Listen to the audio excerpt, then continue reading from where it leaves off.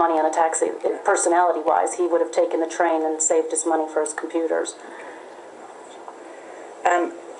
It was on the 17th then that I think the first people to be alerted to what had happened were in fact the triplets, is this right?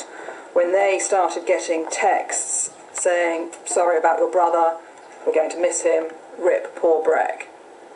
And did you come to learn then that in fact LD had gone online and told Breck's school friends a version of what had happened in his flat and essentially tried to pass off the murder as an accident?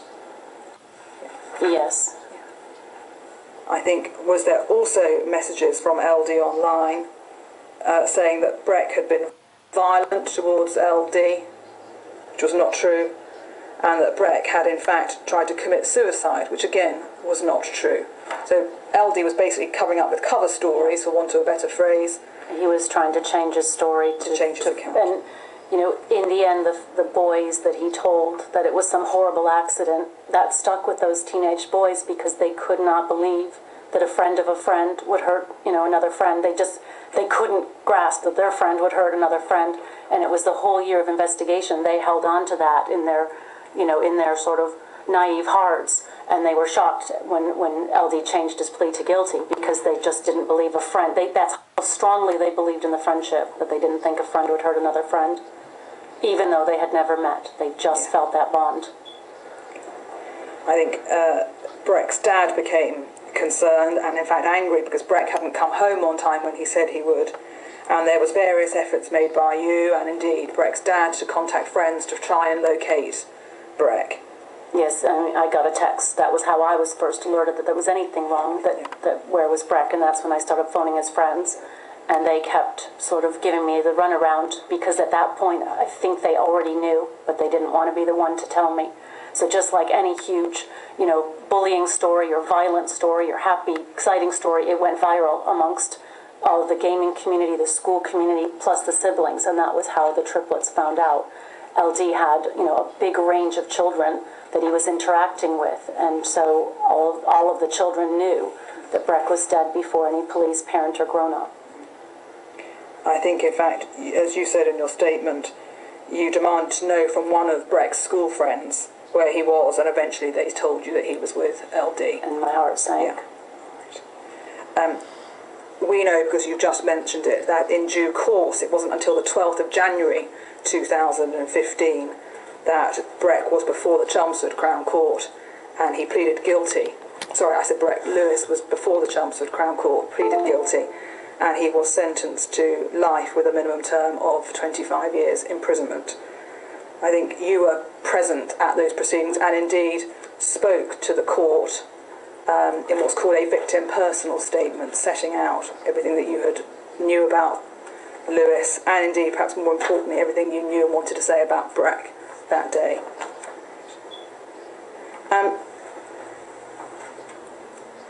Can I move on from that court appearance and LD pleading guilty to what has happened with you and to you since Mr. Daines has been sentenced to that term of imprisonment? Yes. I want to just ask you, please, but about something else about that same time frame, if we should cover it at the same time. We found out that LD was regularly sending photos of Syrian beheadings to some of the gamers, and no one ever reported that. And that goes back to my knowledge now of how, you know, helpful CEOP could have been, or, you know, to actually follow up on some of these reports had they been made. But children and teenagers and parents didn't know where to report or what to do. So in the end, he was very interested in Syrian beheadings and wanted to do a copycat, but nobody had reported that he had these unusual and dangerous interests. And it's the same with, you know, when I speak to children, if they're getting pornography or anything that's uncomfortable, that it needs reporting and acting on, because if they don't, the perpetrator will go from child to child to child until they find one that reacts the way they want them to. And none of those boys thought to do anything about it. They all joked that LD was a pedo. Well, I was just going to ask you about that. So the boys that were in the gaming, online gaming group, joked that LD was a pedo, but did anyone do or say anything about that? I don't think they knew what to do. They hadn't had proper sort of e-safety lessons that talked about grooming and the click see out button and how to report. And as I said, they would have thought they were too cool and too old to call Childline. Childline now has, you know, better, I think more age-appropriate marketing posters that I've seen that appeal to teenagers as well, and that's so important. But they didn't have, I don't think they were available at that time, so the boys didn't think to call there. They all said they thought somebody else's parents knew, but the parents that did know just kind of brushed it off and said, Lawrence, Breck's mom already knows, she's called the police.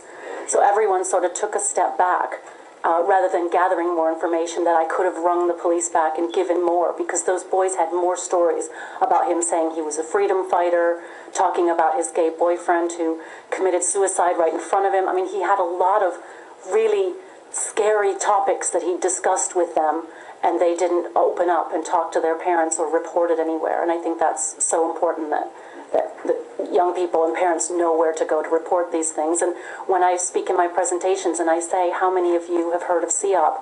It's usually 5 out of a room of 50. And I'm like, get your tattoo gun out and tattoo it on your arm, because you may need this number someday. And they haven't heard about it. And it's not because it's not a good service, it's because people just didn't get enough knowledge and education about it. I forgot what the question was. No, not at all, because I was going to come on to deal with events after Daines has pleaded guilty, and you spoke about the lack of potential knowledge that is out there about the click CEOP button as one example, as a reporting mechanism. I did also want to ask you about the IPCC investigation that followed, and in particular some aspects of the report, not all of it, Miss Lefebvre, but I just want to put it into context by having a look at the investigation, which, can I call up again please, INQ 001032, and page 6 of 27. If I said in my opening it was an HMIC report, can I correct that? It is the Independent Police Complaints Commission investigation into Surrey Police's handling of the call.